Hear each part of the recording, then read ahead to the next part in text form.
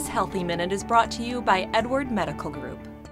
April is Alcohol Awareness Month, but Dr. David Lott, Medical Director of the Chemical Dependency Program at Linden Oaks, wants it to be a year-round topic, especially for young people. Yeah, alcohol really does still remain the #1 drug of choice for adolescents.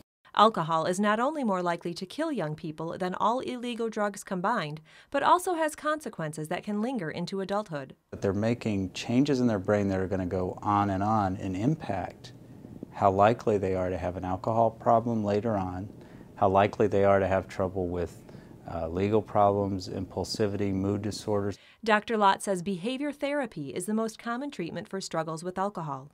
For more information, visit lindenoaks.org/addiction services.